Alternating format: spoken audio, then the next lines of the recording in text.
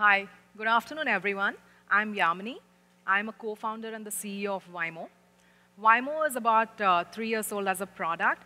Prior to that, I used to work as a consultant with McKinsey.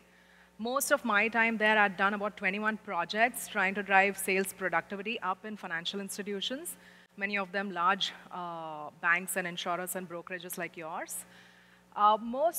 Our most challenging aspect of these transformation programs was that we never had baseline data on what salespeople were actually doing. Not that they were not busy, it's just they found it too tedious to open their CRMs and either log their activities or plan their calendars. Now, in absence of this data, we had to answer questions like, what happened to 95% of leads that did not convert? Or how come some of my customer accounts, which are more than a year old with me, have still got only one product within that account? How come we have not cross-sold anything else to them? And the challenge is not knowing whether it was because of lack of engagement, you do not actually meet the customer after the first sale, or was it a lot of engagement but certain skill gaps? So the person who is managing the account probably is not the most proficient about a certain product or a certain customer need, right? Or is it because he's actually pretty good, he's putting in a lot of effort, but things are not just working out? Maybe you have the wrong proposition for that segment. So how do you learn? And if you don't learn, how do you improve productivity? So even when I was at McKinsey, we realized that over a couple of decades, average sales productivity of distribution teams, acquisition and relationship management teams, had actually not changed dramatically over the last couple of decades. And that's a shocker, all right? So then I teamed up with a friend, a very close friend, who was at that point working in Mountain View with the Google Assistant team to build Vymo, which we call the personal sales assistant. Vymo is a mobile-first plugin on top of a CRM. It does three things. Firstly, it automatically detects all engagement activities between your salesperson and the customer, and it detects them without the need for any manual data entry. Second, it uses this to create a 360 view of what the relationship strength as well as the engagement level has been. Third, it uses that to do two things for the salesperson. One is actively suggest a next best action for him, which is immediately after the call or meeting what he could get done, and does that for him. Secondly, it helps him identify where engagement is lagging, and better interaction could help him achieve his targets, whether they are monthly or quarterly targets, right? Let me now switch to a demo.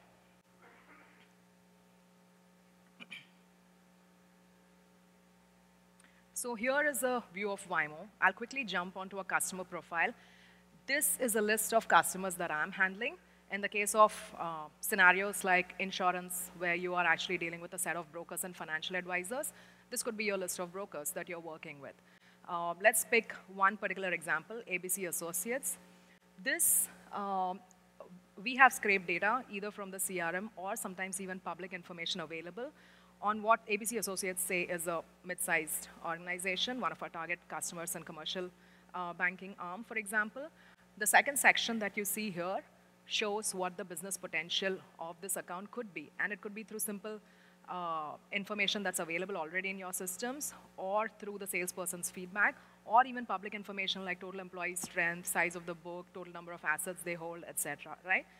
And against that, we actually know from your backend systems what the business with this account is, basis which we could calculate something like total wallet share, right? Now, if you see, you actually have very good wallet share on one product, but not on the other product, which becomes your straightforward cross-sell opportunities, right? Now, using this information, Vymo would automatically segment your entire account list or customer portfolio into a few thumb rules. For example, the fact that this is a platinum account for you, which is a large potential account with limited engagement and less than ideal wallet share. Vymo might recommend that, hey, the right frequency of engagement, if you see the last two sections, is monthly through face-to-face meeting.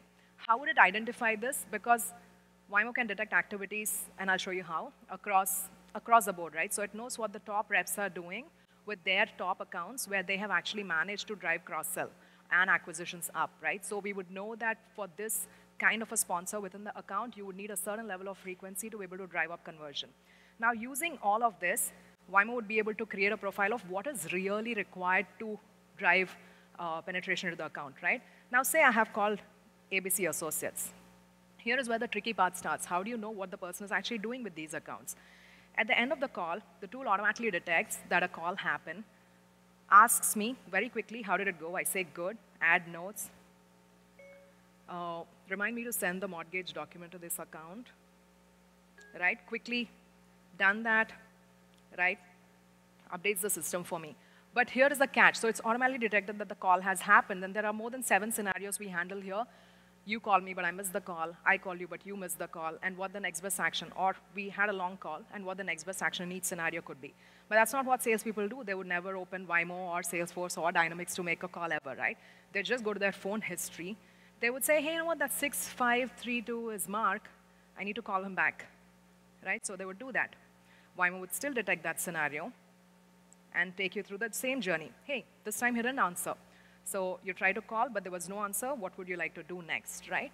So in this scenario, we have been able to capture all information around call-related engagement. Similarly, we have something called geofencing, through which if it's commercial banking, for example, we would know location of their offices and therefore time being spent with these customers.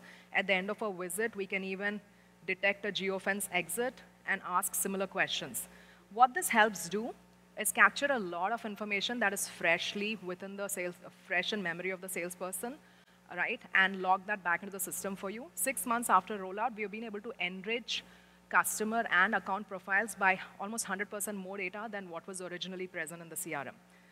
While doing all this, we have managed to create a history of actual engagement with this customer. We also have email and messaging integration. So at the end of it, it's very easy for Vymo to tell the sales manager or the salesperson, hey, here are 30 accounts you have not at all engaged. But who looks at reports, right? Who looks at lists like that and says, let me clear out my calendar and make 30 calls? No one does that. So what Vymo actually does is looks at your calendar and says, listen, you have 6 things planned. Here are a couple that I could suggest to you.